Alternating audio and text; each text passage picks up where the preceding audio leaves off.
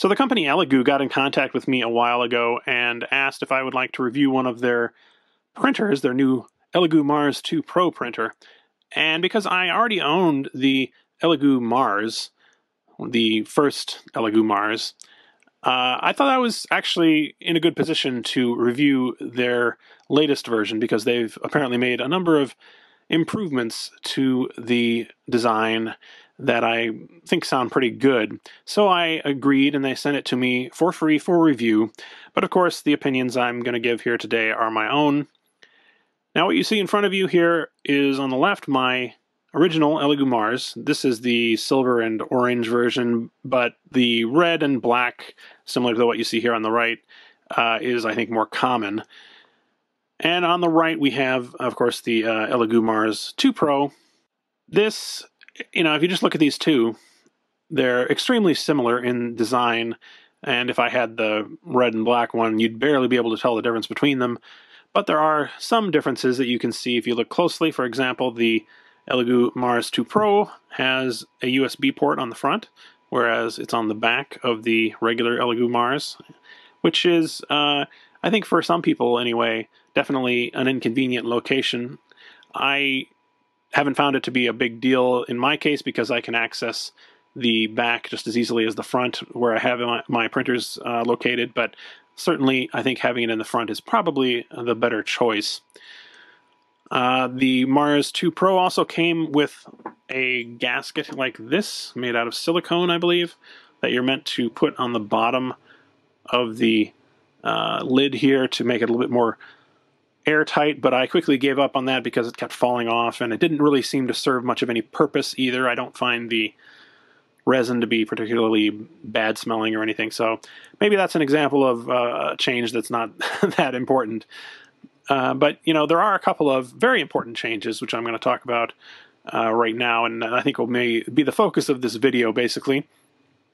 One is, well, this is the more minor of the changes, but the Elegoo Mars 2 Pro has a bit bigger build plate than the Elegoo Mars. Let's take a look at that. All right, here we are.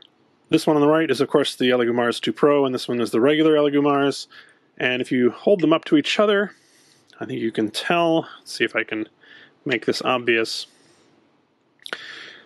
The Mars 2 Pro is a bit bigger. It's wider and a bit longer as well.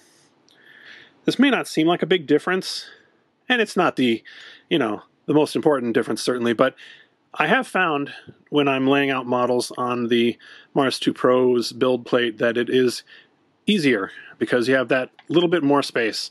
So certainly it is an advantage, and I wouldn't dismiss it just because it doesn't seem like it's a very big difference.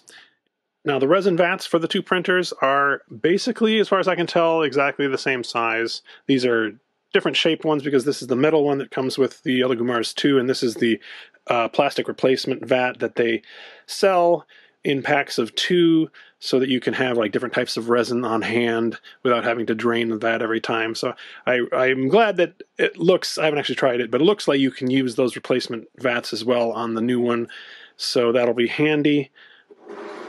If we look on the top of the printer, you can see the actual LCD screen that they use to print with, and that is where we'll see, I think, the most significant difference between the old Elegoo Mars and the Elegoo Mars 2 Pro.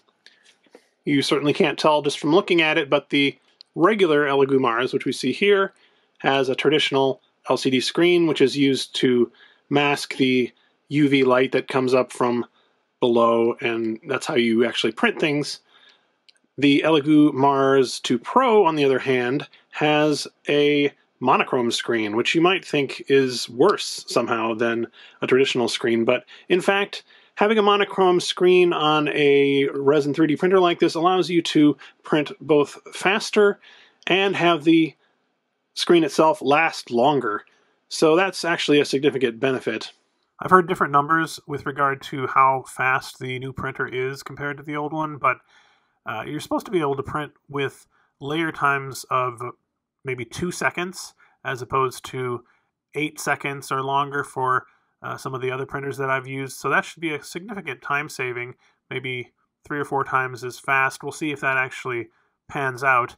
Also, in terms of the screen durability, I can't really test that during the course of this review, but my longer Orange 30 screen, when I was doing the review of that, did die a little over a month after I got it. So, you know, the traditional screens don't last super long, and if this one can last significantly longer, it will definitely be a welcome change. By the way, the first reviews I saw of this printer mentioned how easily the screen was scratched because it didn't have any glass over the top of it, and I think that was actually a manufacturing error because mine does have the glass at this point, and I don't really think that's going to be a problem moving forward. As of the making of this video, the new Season 2 of The Mandalorian TV show is going to be coming out in a day or two, so I thought in honor of that I would take some of the designs that Desert Octopus has been making of vintage-inspired Mandalorian figures and print them on this new printer and see how it does, and maybe we'll do 1 or 2 other things as well.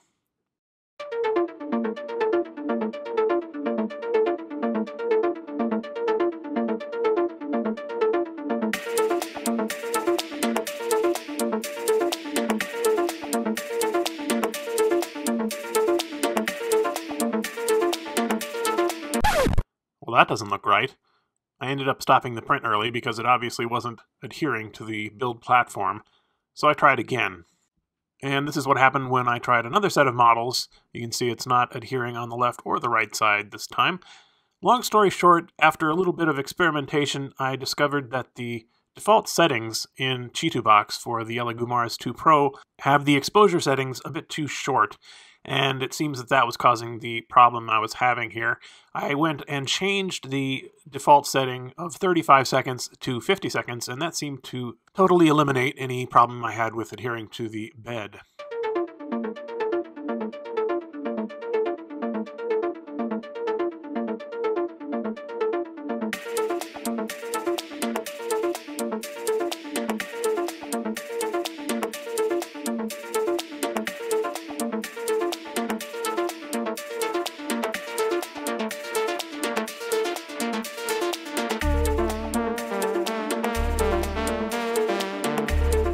So as you can see, this came out fine after I changed that setting, but I did have one other problem with prints failing. That was when I was trying to do the large blurg model. Now, this one apparently had just the support material print and nothing else, although I did find out that the rest of the model was kind of stuck to the bottom of the resin vat. It turned out that once I changed the per layer exposure settings in Chitubox from 2.5 to 3 seconds, this problem also disappeared. So I think there are some issues with the default settings in Chitubox, at least with the ABS-like resin that I'm using. So these are the final settings that I ended up using for most of the prints in this video.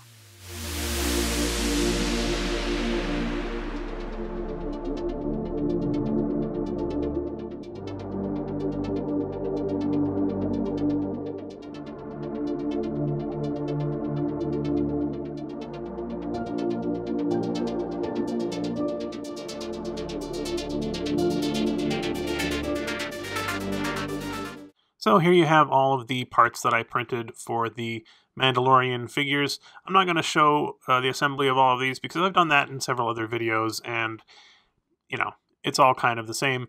But I did want to show you what they look like after they were all printed and cured and cleaned up a little bit.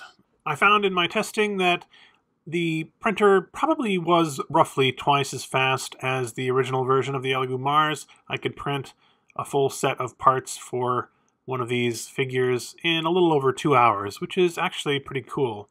So let's go ahead and put these together. And here we have the figures all assembled, and I think they look really cool. I had planned to paint them as well for this video, but I kind of ran out of time for that, so maybe we'll do that another day. And, you know, it's not directly related to the printer review in any case. So I want to give you a bit of a closer look at some of these guys. We have Mandalorian himself, Mando. Now, this one, there's various ways you could sort of display this guy. He's got several accessories you can use, such as this rifle here. And he's got a backpack, jetpack like this. He's got a version with a, you know, whatever this is, kind of a cloak. I haven't actually glued this on here as of yet, but, well, I'm just going to leave it on there for now. You may have noticed that he's got an actual head underneath here, so if we take that off, you can see that, which is a cool, you know, detail there, although I'm afraid if we do paint this, that as soon as you put the head on, or the helmet on rather, it's just gonna scratch the heck out of the paint and it'll be kind of ruined. So you may have to decide whether you want the helmeted or non-helmeted look and just sort of stick with one or the other. But yeah, pretty cool. Some of these also have a little bit of trouble standing up unless you get them just right. Here we have the armorer. She does not have a removable helmet because we don't actually know what she looks like. But this is a very cool version of the character, I think. She also comes with some accessories like these little tongs. And, of course, her hammer, which I haven't actually tried to make her hold these. I'm not going to try it right now. I think it'd be maybe a little tricky. That's one thing with these resin figures, even with the ABS-like resin that I'm using, they lack some of the rubbery qualities of, say, a real vintage Star Wars figure. And, you know, with those you could kind of shove something into their hands and it would give enough that they would hold it. With these, I'm a little afraid that they might just crack off. Here we have the child, one of several sort of variations on the character. We have the child in its little floating crib, which I think looks really awesome. I haven't done any kind of, you know, beyond some very basic cleanup, I haven't done anything to really clean these up very much, so you've got some scarring on the bottom from the support material, which I could certainly fix. One thing about this, though, you may have noticed in the previous shot where I was showing all of the parts separate, that I had a clear version of this stand. And in fact, this is the one that comes with the Baby Yoda / the child model. But I found that, first of all, the bottom here is way too thin. It's paper thin. I'm not sure why that is. I mean, it sort of does work. I tried it, but it doesn't feel very sturdy at all. And I also tried printing it in transparent resin, which, you know, worked all right, but it has a tendency to yellow. And this, I don't know if you can tell, but it's fairly yellowed. And in the end, I decided I would just sort of remodel the stand myself to make the bottom thicker, and then I reprinted it in the same resin here, and I'll paint it black eventually. And here you have the Baby Yoda version that's sort of sitting or laying down, and you can put him in there thusly, presumably glue him in place or something maybe. Alright, next we have Queel, who's one of the ones that has trouble standing up. But I think this is an excellent sculpt of him. I really like the way that one turned out. And this is one of the ones that has complete articulation in all of his limbs, which is nice. And the arms are a little stiff. In fact, that one's working its way out of the joint there. There we go. But yeah, looks pretty good. I'm just going to have him kind of sit down there. Here we have IG-11, and he's using this kind of bag with a child in it. I wasn't sure who this was intended for, perhaps for the Mandalorian, but it looked better, I thought, on this guy. And, you know, there are scenes in the show where he's kind of holding the child, so I thought this was appropriate.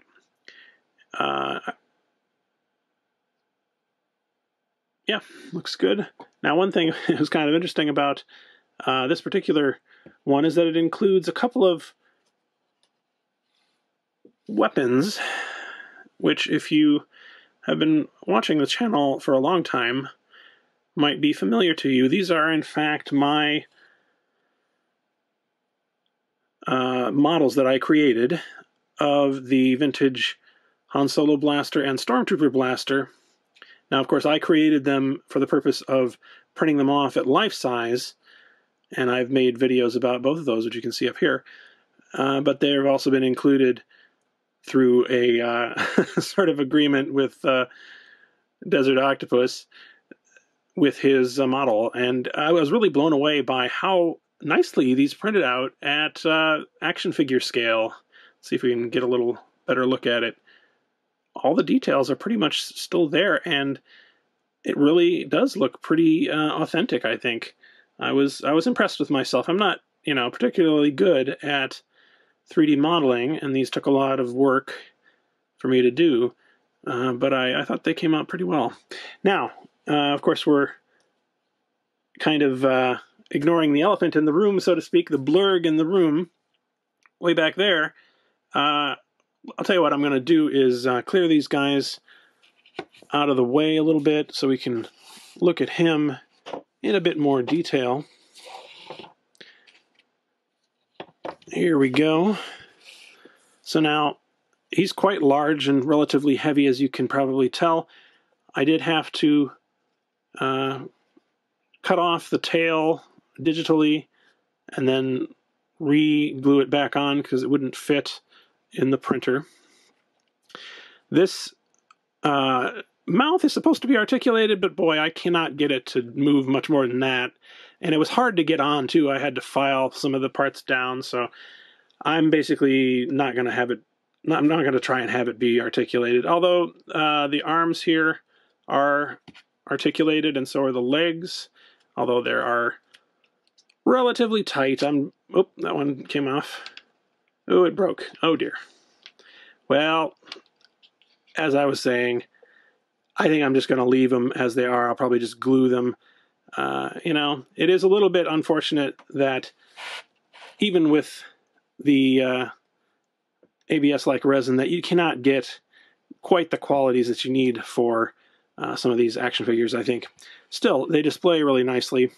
Now, one thing you may notice about this is that there's an empty saddle up here, and I have decided to get rid of the peg that's here that's supposed to attach in here and just allow it to be sort of, freely inserted, because he is also, Desert Octopus has also designed riders for the blurg. We have the Mandalorian here, who could also have that backpack. I only made one backpack, so I haven't put it on there. And all you have to do is take that off and put him on. And there you go. We've got Mando riding his blurg. And we also have one for Queel, like that, which I thought was pretty cool. Now, what these have done is, basically these are separate pieces with the legs and the saddle, and then you just print the top part of the action figure, and you can just insert it in there. You probably want to glue it maybe after you're done, but I wanted to show you what that looked like. Same with Queel over here. Just take him out of there. Or you can just have the empty saddle if you like. So I really thought this was clever. But I wanted to try, in addition to action figures for this video, another a statue. I like to print statues with my resin printers. So I decided to go with something that was sort of related to the Mandalorian. In fact, it is, some would argue anyway, the basis for the Mandalorian. It is a lone wolf and cub statue. This is based on a Japanese manga comic book, and they also made some live-action movies with the same characters. The general idea is that it's a samurai who is tasked with protecting a young boy, and you can sort of see where the parallels are in that. This statue here has been designed by Levin Archer, who is the person who designed the Creatures of Cromsfall Cthulhu models that I printed several of in my review of the Longer Orange 30. So he's definitely a talented designer. Elegoo also sent along a bottle of their water washable resin, so I thought I'd try that with this statue, see how it works.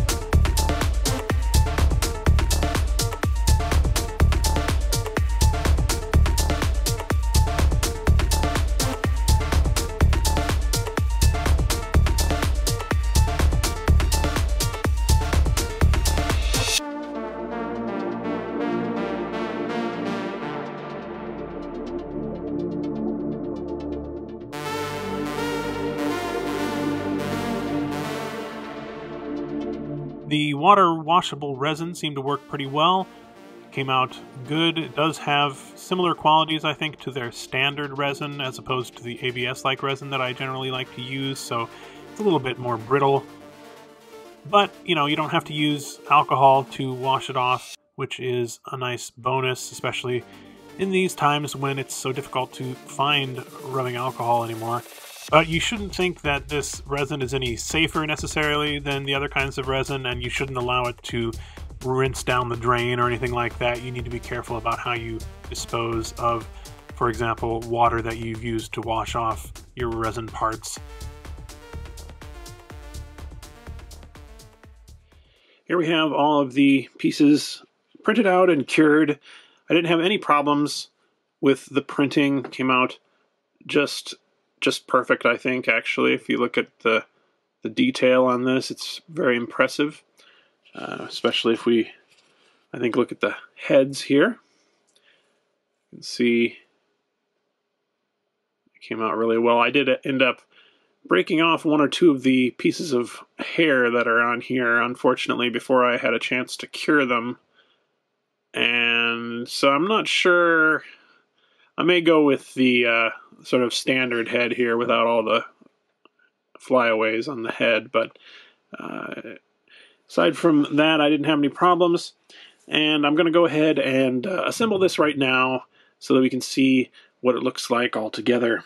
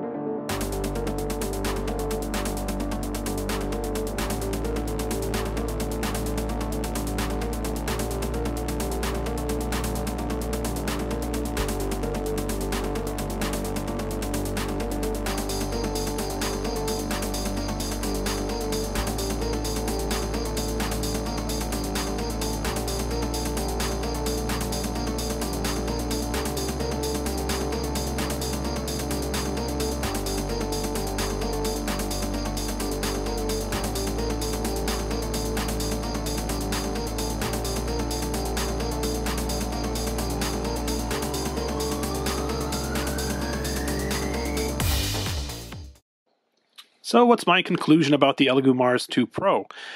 If it was exactly the same price as the other printers in the line, for example, the regular Elegoo Mars, I would, of course, recommend it without a second thought.